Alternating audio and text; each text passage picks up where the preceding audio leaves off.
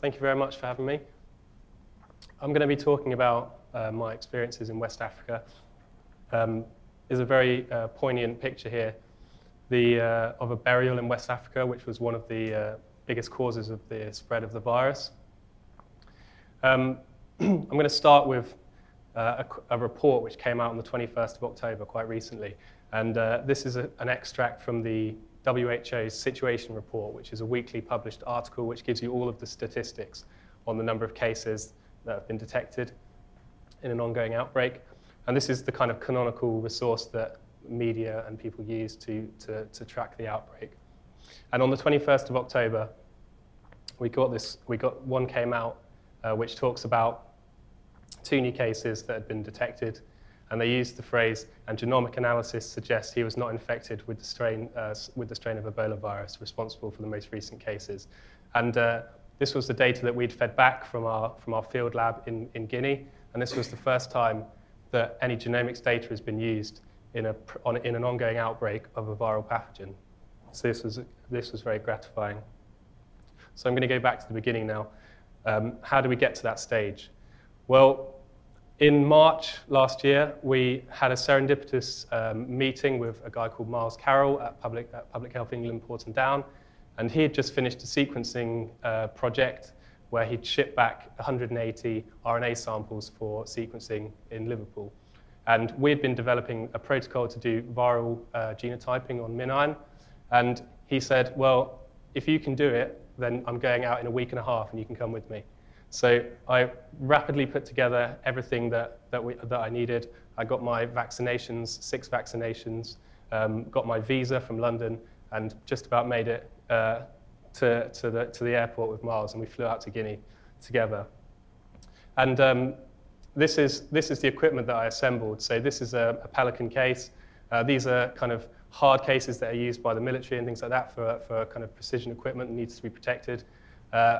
It's got 3 laptops, a PCR machine, a dry block, and a qubit, which is a benchtop fluorimeter. And down here, I had 2 polystyrene boxes. The left one is the chilled reagents, so that's the MinION flow cells and the beads. In the right-hand box, I had the frozen reagents, which is the kits, which is map 5 when we started doing this. And in this one, I put packs that had been chilled. In this one, I packed frozen cold packs. And once I had got all that together, this is the kind of size of the luggage that I took with me.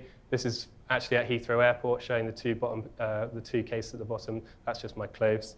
And if you were to compare that to a conventional platform, such as the Ion Torrent, this is the setup that the Sanger guys took to Sierra Leone to do Ion Torrent sequencing out there. And I'm not trying to have a go at them or anything, but this is just the size of the equipment that they needed to do that with a kind of conventional machine. And I arrived at Donk Hospital, which was built in the 1960s in the capital of Guinea, Conakry, by the Russians. It's kind of crumbling now, and it doesn't really have even a reliable infrastructure such as power and water.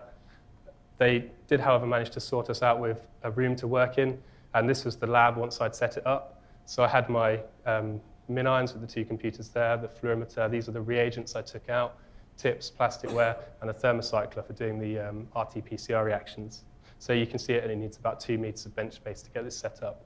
And this was the moment where we set up, where we kicked off the first sequencing run, let alone Nanopore sequencing run in Guinea.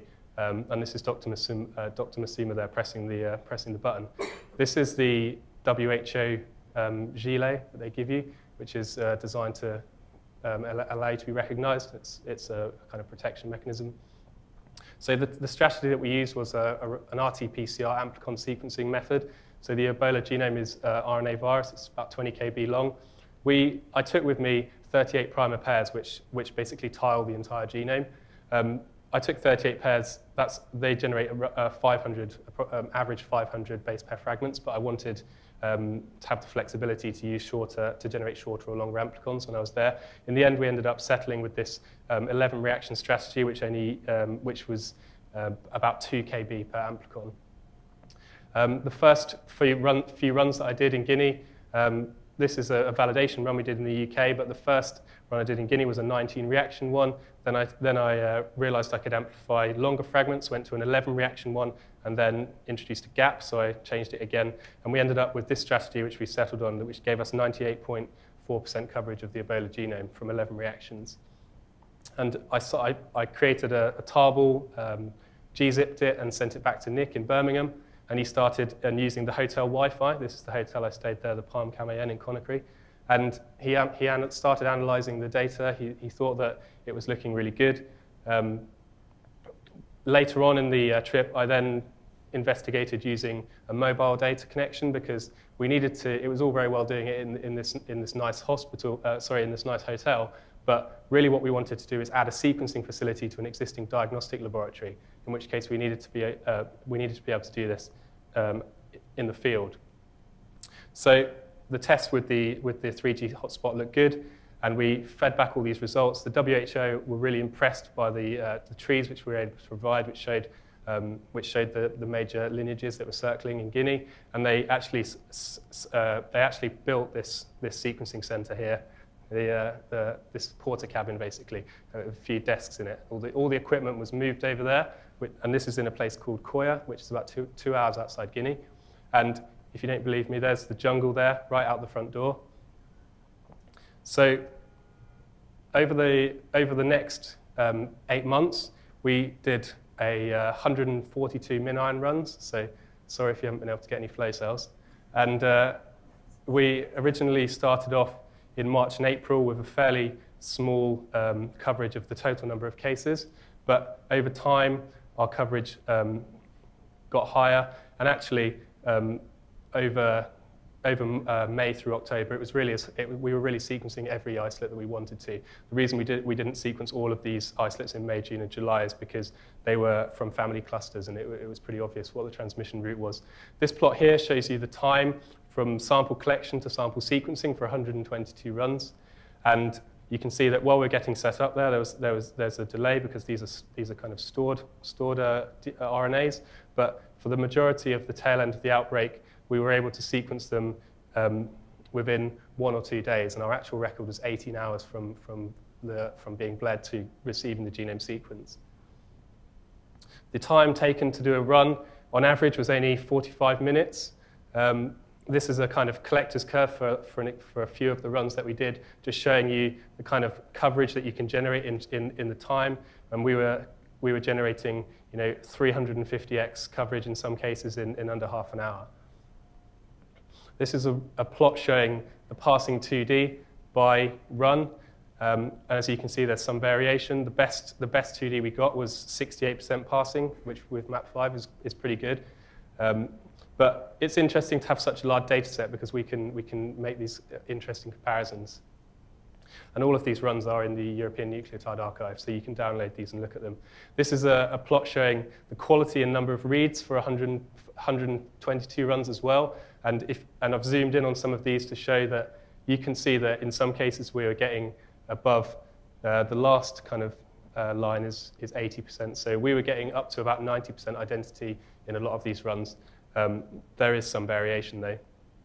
And this is, I don't have time to go through the whole bioinformatics pipeline, but the key points are that we use the metric order base call and then do 2 rounds of alignment, firstly using BWA, then doing local alignment optimization using margin align, and then again using event align, which is a tool built by Jared Simpson, who's the kind of self-styled squiggle superstar who developed these tools.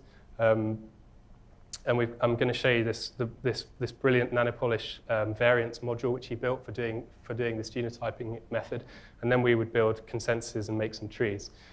The nanopolish variant module is an expansion of the HMM that he built for polishing our genome assemblies, and the way it works is it gets candidate SNP positions from the base alignment, so anything with a greater than 15% variant frequency from the base alignment, it stores as a candidate sequence, and it groups them into groups of 10 or 100 base pairs, and then generates a list of candidate consensus sequences, iterates over them, and it tests which consensus sequence the variants best support, and then chooses that. We originally started doing this with the 5-mer model because that was the base calling pipeline at the time. We then moved to the 6-mer model and then applied this back to all of the old map5 data. And as you can see in this plot, which shows the support fraction by count, using the 6-mer model, we get much cleaner genotyping. The model much better represents the data, as you can see from the fraction of reads which support the variant on the right-hand plot.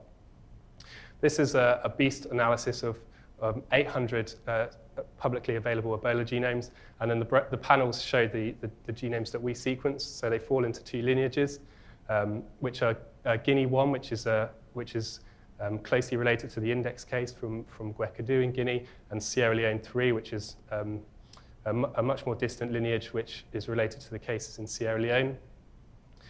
This is a map showing the prefectures of Guinea, and the leaves are colored by the prefecture, so you can see that there's strong evidence of transmission from prefecture to prefecture, which you'd expect.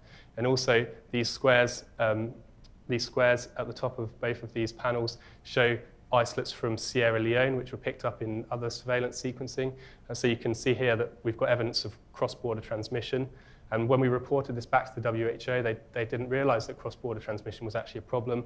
And they investigated this, and they actually managed to stop these cross-border transmissions. There wasn't any more after we reported this. This is a plot showing one of the epidemiological kind of stories that we managed to tease out of the data. Case 1 was a taxi driver who died and had an unsafe community burial. He gave the authorities realized that this was a problem after cases 3, 4, and 7 all presented with illness, who were all members of the same family. So the initial case led to 11 cases, and subsequently a total of 36 cases, all from this one case. And this is an ML tree showing the relationship between those genomes, and you can see that the genomics data accurately represents the epidemiological hypothesis there for the 2 chains. Again, this is a website called Ebola.nextflu, which is built by Trevor Bedford and Richard Neher. It's a really nice tool for viewing and sharing genomics data online. And you can see all of the isolates that we sequenced here are colored in, and then this represents the remaining public data. So I'm not going to spend too much longer. The things that we are excited about are potentially doing more field sequencing. So the things that will make this easier would be things like isothermal amplification, reduce the need for a PCR machine. There's a one-tube assay called TwistDX, which we're looking at. We are mainly interested in 1D-based library preps going forward.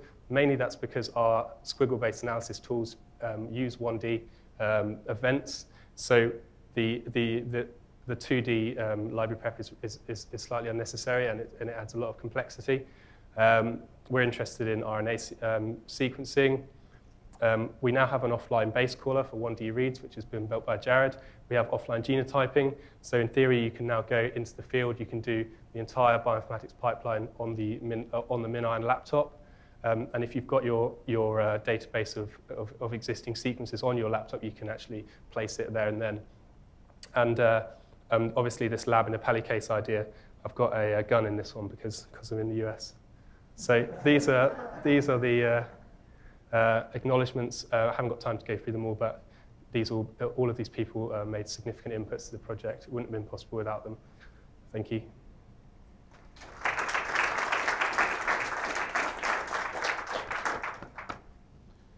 Okay, questions for Josh? For your transposase based, what would be your template size going into it? We were able to amplify 6 kb amplicons in the best case scenario. So we would probably then put those into the 1D prep, aiming to get as longer fragments as we could. The team that used the ION torrent, Yeah. how did their results compare to yours? How quickly were they able to get the data out? They were slower. They were less responsive because they were using an AmpliSeq panel and they batched them up. So what they tended to do was collect samples over a while, over a period, and then sequence them as a batch. So they weren't really providing that data in such a real-time way. Yeah.